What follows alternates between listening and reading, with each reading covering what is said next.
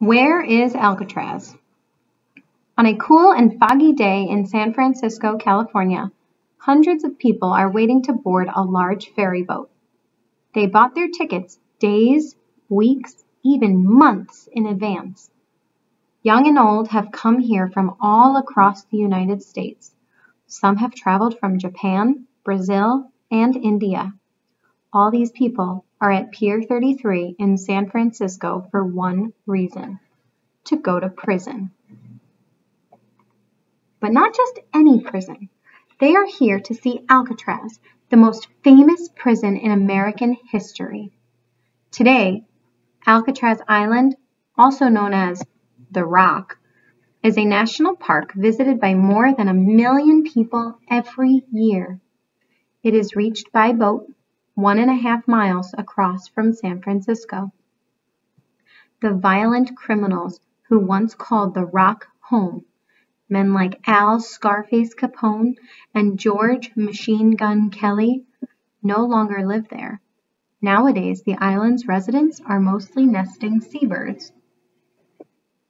However, the prison that held criminals for nearly 3 decades still stands. Years of pounding waves and stiff sea breezes have eroded its walls, causing the buildings to slowly crumble. But the legends of Alcatraz, tales of evil spirits, dark dungeons, and bold escape attempts, live on to this day.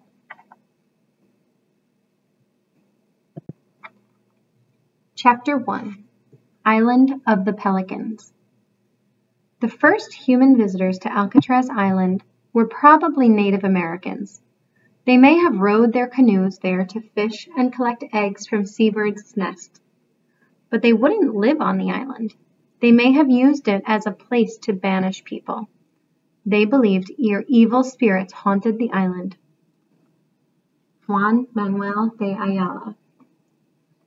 Alcatraz Island in foggy San Francisco Bay remained hidden from Spanish explorers for more than 2 centuries.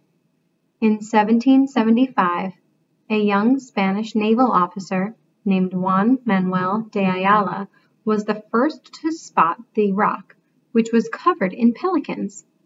He named the steep, barren island Isla de los Alcatraces, or Island of the Pelicans in Spanish. On June 29, 1776, Spanish colonists founded a mission or church on the mainland. They named the mission after St. Francis of Assisi, or San Francisco in Spanish. When Mexico won its independence from Spain in 1821, San Francisco and the rest of California became part of Mexico. In 1846, the United States and Mexico began a bloody war over land in the West. The United States took over California after the Mexican-American War ended in 1848. That same year, gold was discovered in California.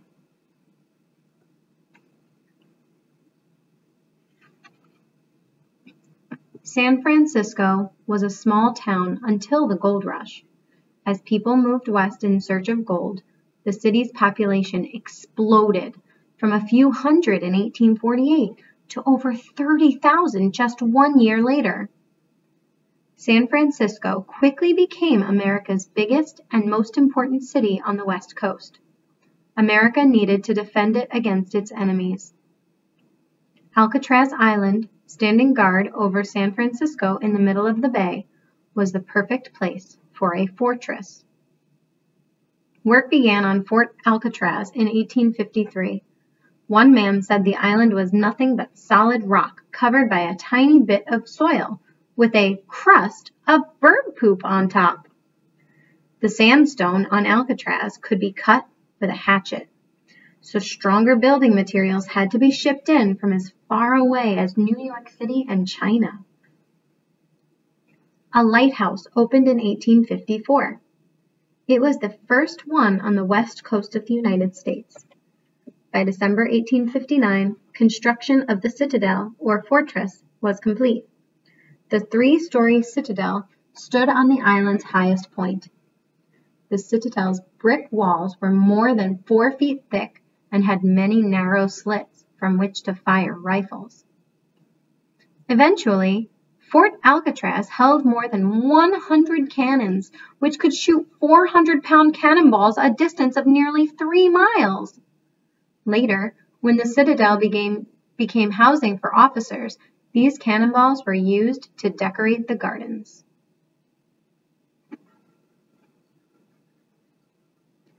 In 1861, Fort Alcatraz was put on high alert. The states of the American South had split from the Union. They formed a new country called the Confederate States of America. The Civil War had begun. Brigadier General Edwin Sumner, the man in charge of Fort Alcatraz, told his soldiers to fire upon any ship that was flying a Confederate flag. Alcatraz not only defended San Francisco from Confederate attack, it also became a military prison. Soldiers who left their posts or committed crimes were sent to the island to serve their time. The crew of a Confederate ship was also imprisoned at Alcatraz. Life on the Rock was terrible. Prisoners were forced to do hard labor all day. As many as 15 men lived in just one dark basement cell. To make matters worse, there was no heat and no toilets, only buckets. Over the coming years, more cells were built on Alcatraz, mostly by the prisoners themselves. By 1904, there was room for more than 300 prisoners on the island. Most of the prisoners on Alcatraz were serving short sentences, but some were in for more serious crimes, like murder. Conditions at Alcatraz improved for the prisoners. They only stayed in their cells to sleep. During the day, the men had jobs to do. Some built roads or cleaned the prison. Those who could not read or write went to school, while others learned trades like bookbinding. When they weren't working, some prisoners were allowed to walk freely around the island. Some even worked as servants for families of officers living on the island, or even as babysitters. One group was regularly taken to nearby Angel Island, where they kept vegetable gardens. And in the 1920s, some prisoners fought in boxing matches that were held in San Francisco. Local businesses even sold tickets to the events. Security was not tight. This led to a number of men trying to escape Alcatraz by stealing rowboats or by swimming. But swimming in the frigid, choppy waters of the bay ended either in drowning or turning around to be rescued. The San Francisco earthquake of 1906. By 1906, San Francisco had grown into a major city of 400,000 people. Its famous cable cars, still in use today, took people up and down busy streets.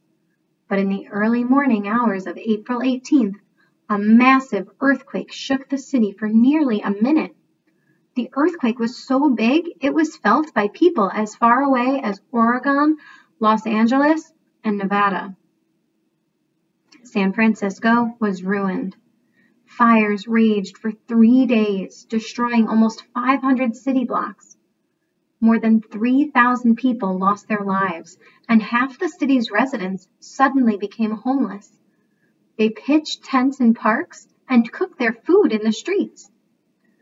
Though there wasn't much damage on Alcatraz, San Francisco's other jails did not escape the earthquake.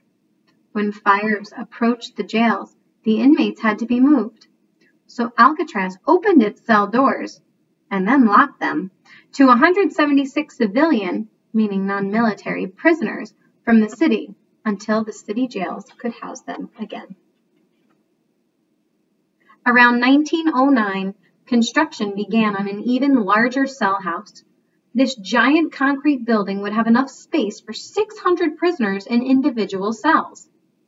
The cell house would also contain an auditorium, a library, a shower room, a hospital, a kitchen, and a dining room. It was a huge project, and it took the prisoners 3 years to build. The building still stands today, more than a century later. The library at Alcatraz. But soon, the U.S. military decided it was too expensive to keep Alcatraz open. In 1934, the rock was handed over to the U.S. Department of Justice, DOJ. Violent crime was on the rise in America. The crooks of the day were bold and fearless. They robbed banks at gunpoint. They kidnapped rich men and women for ransom money. Mobsters killed one another in city streets. More people were being sent to prison than ever before. The DOJ had plans for Alcatraz, plans that didn't include gardening trips to Angel Island or babysitting gigs. Alcatraz would become U.S. Penitentiary Alcatraz, a maximum security prison big enough, strict enough, and tough enough to lock up America's worst criminals. And it would serve as a warning to would-be crooks. Watch out, or you'll get shipped to Alcatraz.